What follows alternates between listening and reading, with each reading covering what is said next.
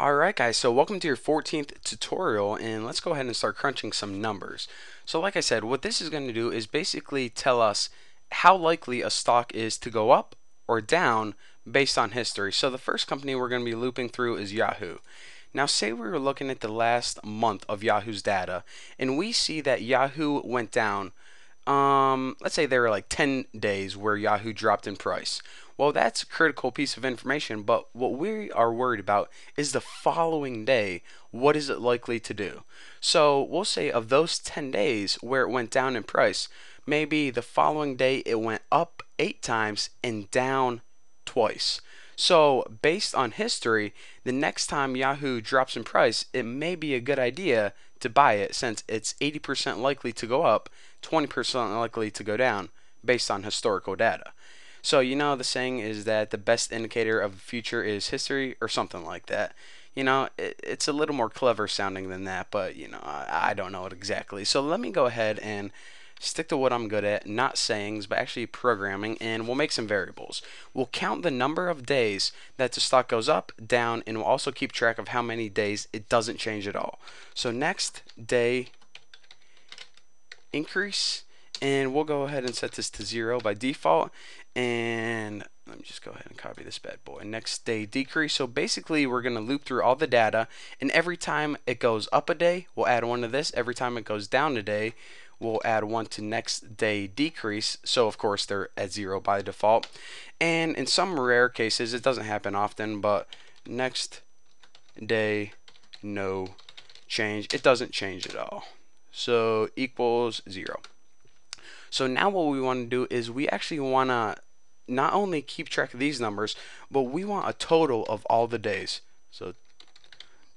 And the reason we want this is because whenever we're trying to figure out averages later on, let's say over the month a stock went up 10 days. Well, that's nice, but is that 60% or 40%? We don't know, so that's why we need a total to figure out the averages.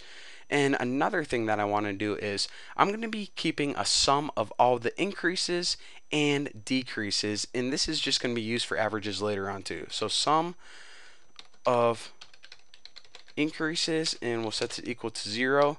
And we also want a sum of the freaking decreases, so sum of decreases. It sounds like a weird word, like you're trying to get creases out of something.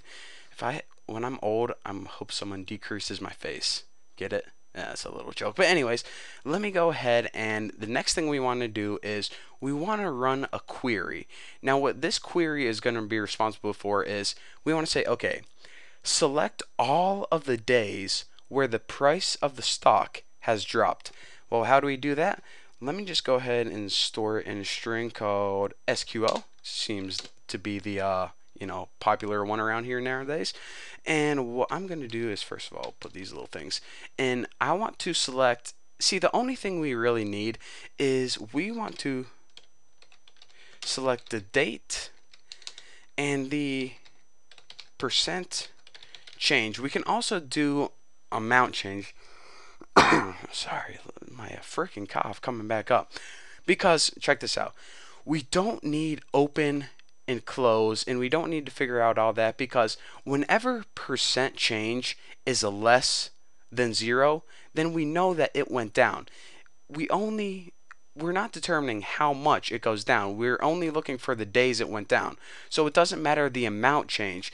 As long as it's less than 0, then that means that that day it went down. So I'll show you guys what I'm talking about. So we want to select the date and the percent change from, and in order to select it from a company, just do this. For the company ticker, remember we got this in the last tutorial, we want to plop it right in there, and it's going to select it from a table, because whenever we built these, the table names were the exact same names as the company ticker.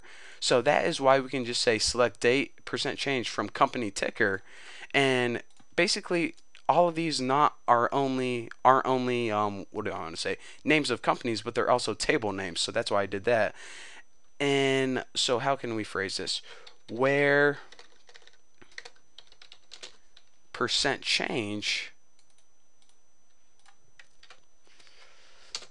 is less than 0. I was about to press O on my keyboard, and we want to order by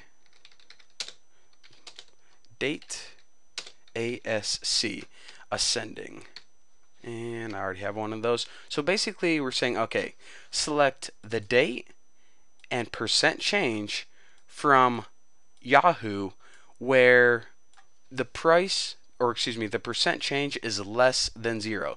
In other words, in everyday terms, select all the days where the stock price went down, order by day ascending. So now with that query, what we need to do is actually run it. So let me just go ahead and do that right now. I'll move this so you guys can see a little bit easier. And I'm going to store it in a variable called result. Now, in order to do this, of course, we need my SQL underscore query, because this is the function that actually runs the query. What query do you want to run? How about this one right here? So now, with that being said, what result is going to do is it's going to give you true if this query ran successfully, and it's going to give you false if it ran unsuccessfully. Now, I want to say this before I move on, because a lot of people seem to have problems with this. This isn't going to be false if it returns a result of 0. It's only going to be false if your query is messed up somehow. So a result set of 0 is a valid result set, so it would still be true in that case. So don't get a result set of 0, which means you have no, maybe this didn't go down any days, so my result set would be 0. This wouldn't be false in that case. It would just be an empty result set. So remember, a lot of people get that confused. I just want to mention that. So what we're going to be doing now is test if this result, in other words, this query ran properly, and if it did, then we have successfully found all of the days from a certain company where the price dropped. So now, like I said, what we want to be focused on is getting the next day's worth of data. So I'm going to be showing you guys, whenever you have a result set, how to get the next row. And it's actually more complicated than you guys think. So stay tuned for that. And again, I want to mention that I'm going to be taking all this code and posting it on my forum. So if you guys, don't want to hear me babble on, you just want to jump to the code, then go ahead. It's all for free. So thank you guys for watching. Don't forget to subscribe, and I'll see you guys then.